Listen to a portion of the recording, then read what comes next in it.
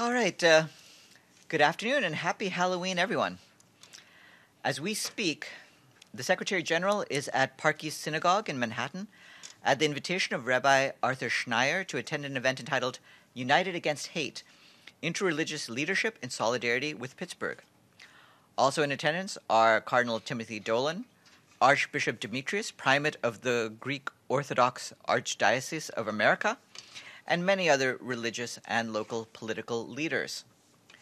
The Secretary General just delivered remarks. He expressed his solidarity with the Jewish community of Pittsburgh and the world over, as well as the people of the United States. Anti-Semitism, he said, is the oldest form of hatred and discrimination in the history of the world. He told the audience that we must not only stand up and combat anti-Semitism, but we must also be firm against the new rise of neo-Nazi ideas, which we are seeing taking hold in many parts of the Western world.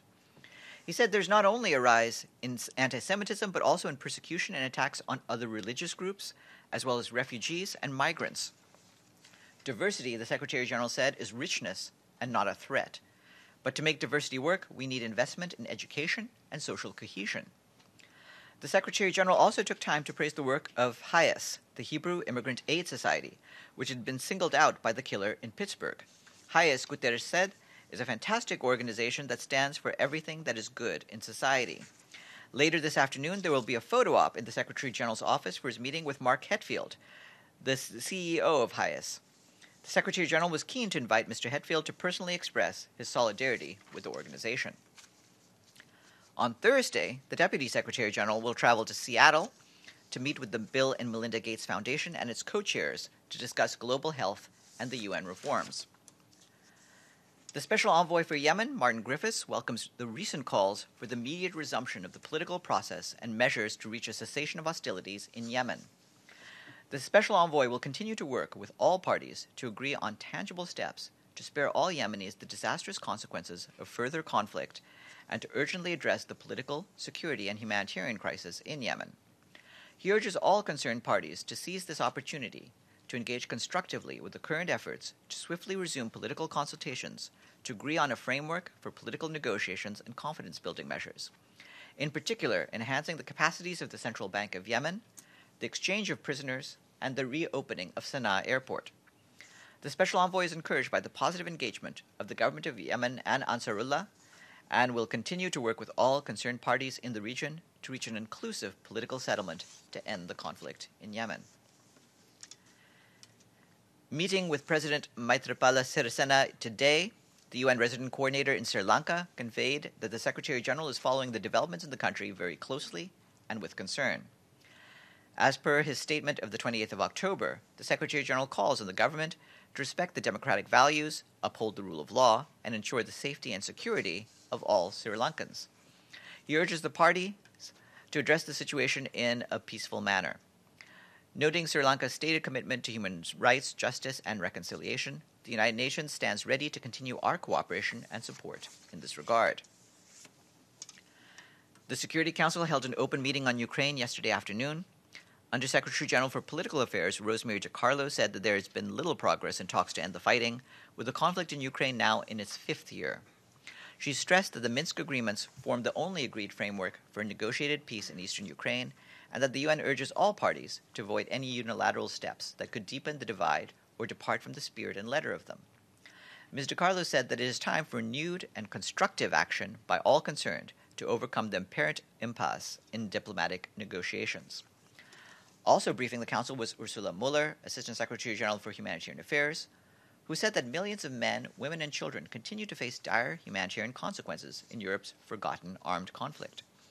She underscored that these impacts are deepening as the situation becomes more protracted, noting that more than 3,000 civilians have been killed and up to 9,000 injured since the start of the conflict. Ms. Mueller said that more than 3.5 million people will need humanitarian assistance next year, but that funding has steadily declined over the years. Today is World Cities Day. This year's theme is Building Sustainable and Resilient Cities.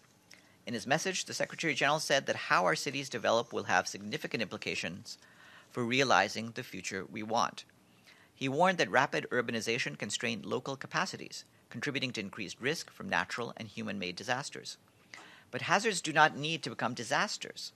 The answer is to build resilience, he said, to storms, floods, earthquakes, fires, pandemics, and economic crises. This year, the main celebrations are being hosted by the city of Liverpool in the UK, and back here there will be a special event at 1:15 p.m. in Conference Room 11 on inclusive and resilient cities for sustainable families, organized by the Department of Economic and Social Affairs, DESA. In addition, DESA also launched a report which said that 3 in 5 cities worldwide, with at least 500,000 inhabitants, are at high risk of a natural disaster. You can find that online. I have the following personnel announcement to make. Bless you. The Secretary General is announcing today the appointment of Noreen O'Sullivan of Ireland as the Assistant Secretary General for Safety and Security.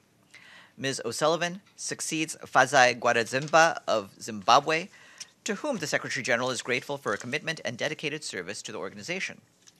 As Deputy to the Undersecretary General for Safety and Security, Ms. O'Sullivan will be responsible for the day-to-day overall management of the department and supporting the Undersecretary General in the overall leadership and management of the department.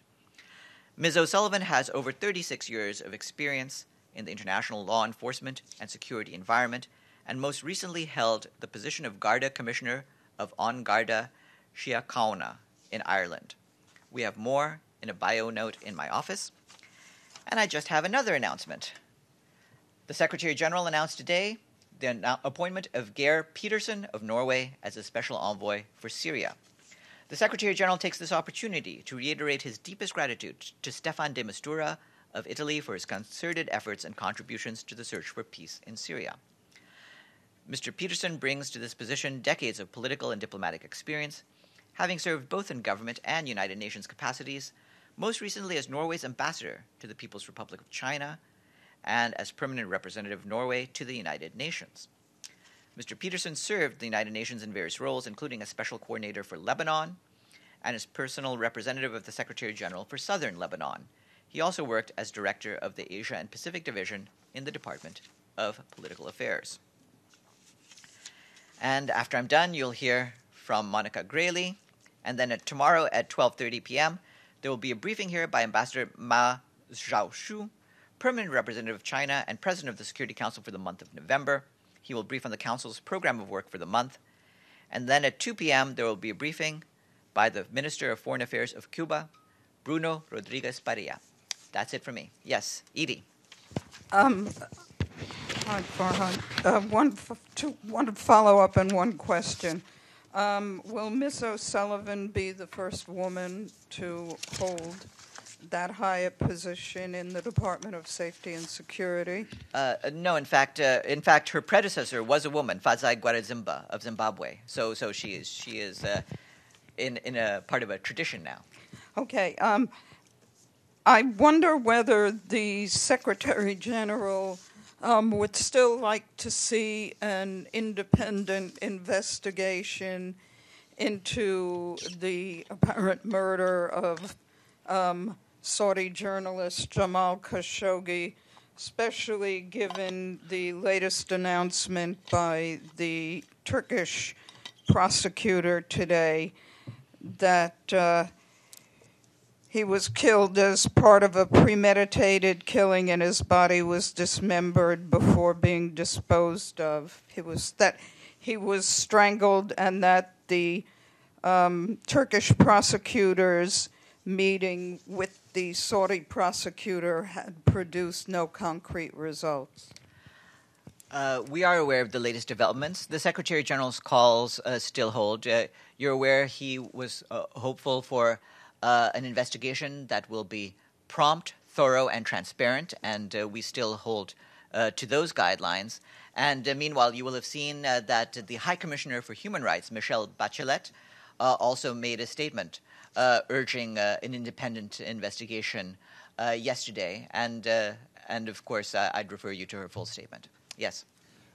A follow-up or connected question. There has been a statement made by 7 UN human rights experts on this issue. I'll read one very short bit. Most recently, states and the international community, including the United Nations, have failed to address the enforced disappearance and murder of the Saudi journalist. The only way forward is to establish an independent, transparent, credible investigation into his murder, one authorised by and reporting to the United Nations. So they are claiming the UN has failed by not setting up such an investigation.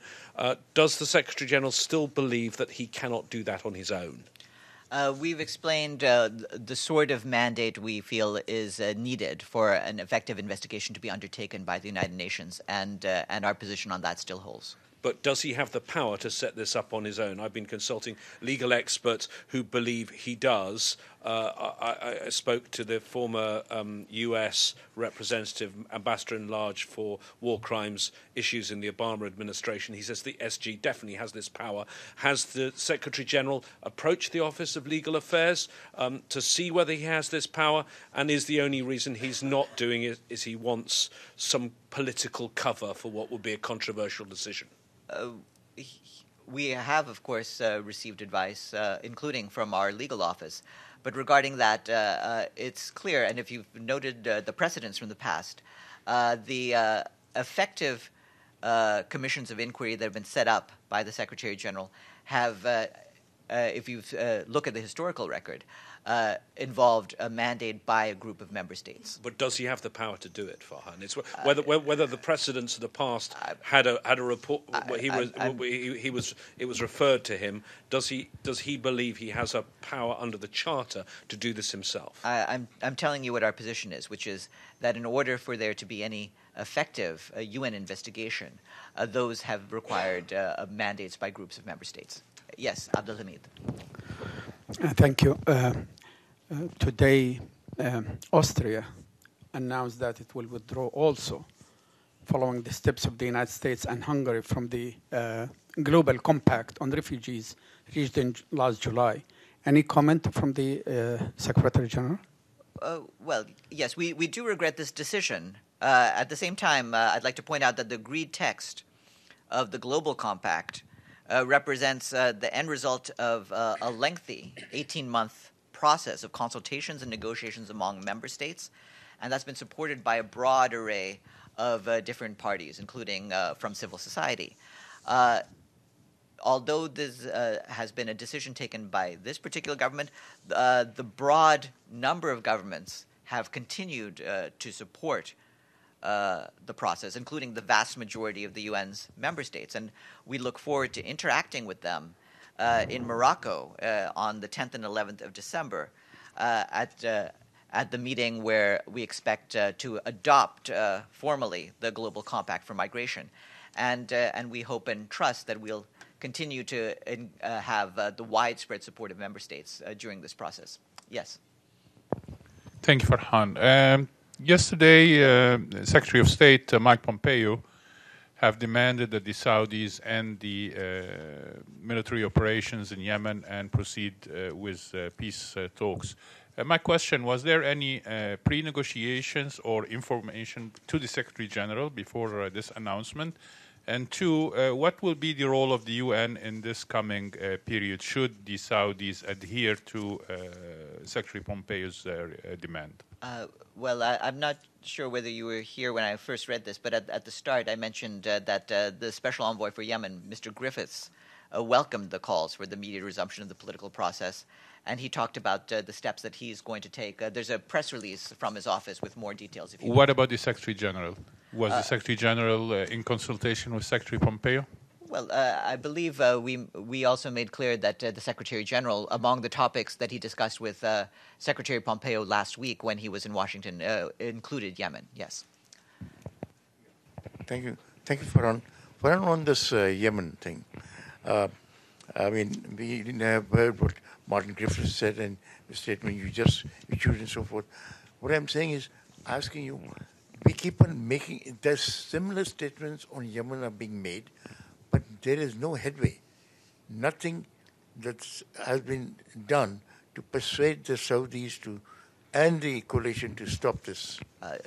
Not to dispute your account. I know that this has been a very long-running war, and obviously we believe it has gone on far too long. But at the same time, the Special Envoy made clear today that he is encouraged by the positive engagement of both of the government of Yemen and of Ansarullah to the process that he's put out, and he's working with them to reach an inclusive political settlement to end the conflict.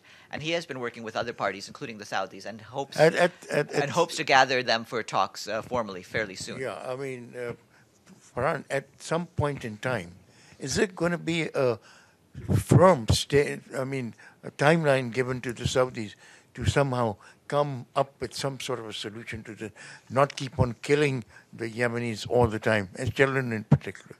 We are trying to prevail upon all parties, and as you'll have seen from the recent days' comments by other officials, including U.S. officials, other parties are also involving the process to make sure that all parties halt fighting and come to talks. Yes, please. Sorry, Iftikhar first. Thank you, Farhan. The UN human rights experts have been calling for clemency to Pakistani Christian woman who had been sentenced to death for blasphemy.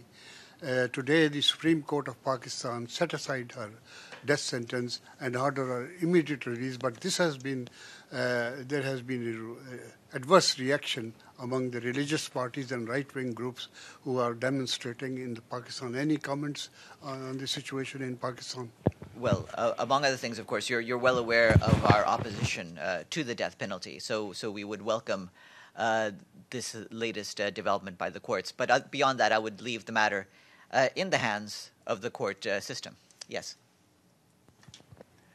Thank you, Farhan. Regarding the question of the killing of the Saudi journalist raised by my colleagues, there is a precedent, at least in one aspect, and that is that in the case of the death of Dag Hammarskjöld, the Secretary General has called for on states who have the information to turn it in for the investigation of the case. Would the Secretary General do the same with regard to the Saudi journalists? Would he call on a state who might hold information to turn it to the investigator? I don't want to prejudge any role we may have down the line, but I would like to point out, since you brought up the case of Dag Hammarskjöld, that this was another question where, in fact, we do have a mandate from a member state body, namely the General Assembly, to proceed. Yes. Coming back to the statement from the Special Envoy for Yemen, we have the words that you've given us and read again today from Martin Griffiths. We also have the transcript of what the Secretary of Defense of the US, Mattis, said. And Mattis seems to give us a few more details. So if I can ask you about those. He says that the talks will take place in Sweden. Can you confirm whether Sweden is offering itself as a venue? He says the talks will take place within 30 days. Is that your preferred timeline? And if he says that he thinks that it will take place, the Special Envoy talks about positive engagement. Can you tell us for the two key parties, the Saudi coalition and the Houthis, whether you actually have a yes to talks from either party at this stage? I think it's still early to say whether we have a definitive yes. I think as Mr. Griffiths has made clear, we are working with the parties and we are hopeful of the indications we've received both from the government and its supporters and Ansarullah and its supporters that we can proceed ahead. Mr. Griffiths is hoping to be able to announce a round of talks as soon as he can, but we're not at that stage just yet. Yes, please. Thank you, Farhan. I have a question on the embargo resolution against Cuba that is being debated right now at the General Assembly. Just to have a reminder of background, can you please walk us through which has been the position from the Secretary General on the blockade against Cuba, and what has he considered historically about the blockade, and if there's anything or reaction to the reports that the vote this year might be delayed by the amendments proposed by the United States? Well, I wouldn't be able to comment on the logistics of this, which is something ultimately that's in the hands of the member states of the General Assembly. Regarding our position, obviously we want General Assembly resolutions to be respected, and this has been a resolution passed by large majorities in the General Assembly for many years now. So that's where we stand. Yes. Thank you, Farhan.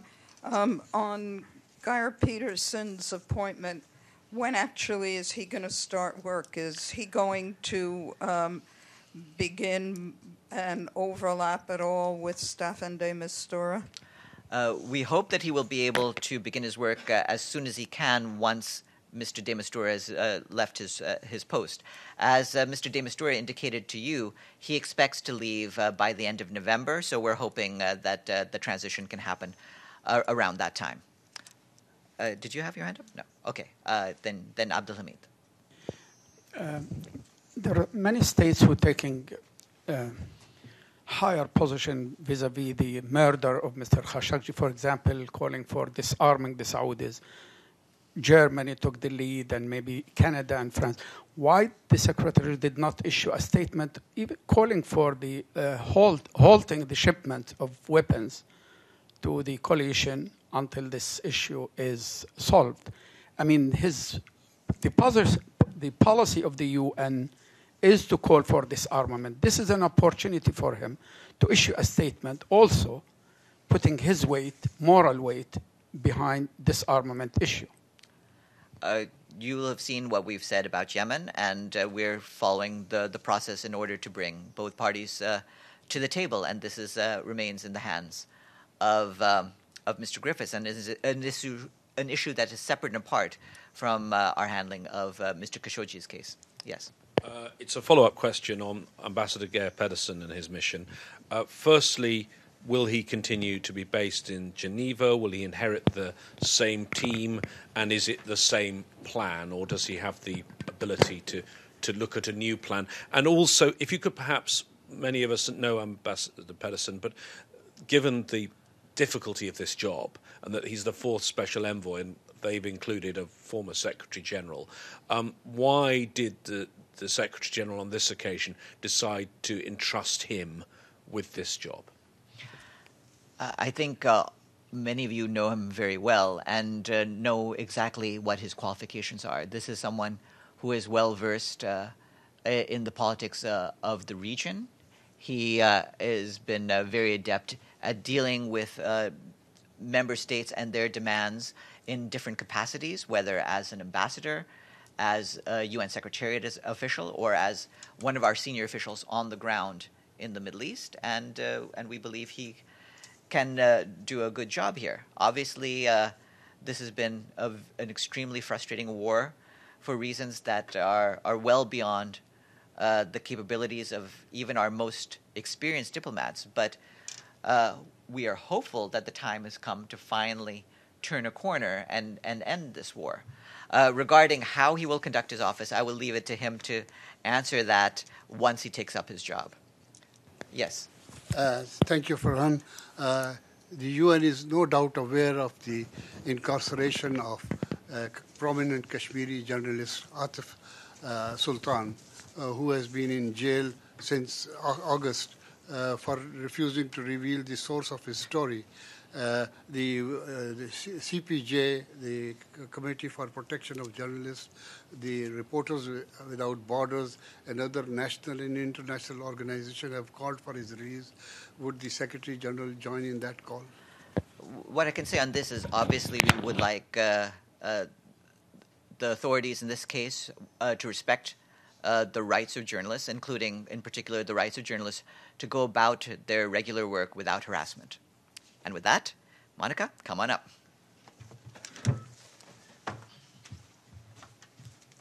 Thank you very much, Farhan. And good afternoon, everyone.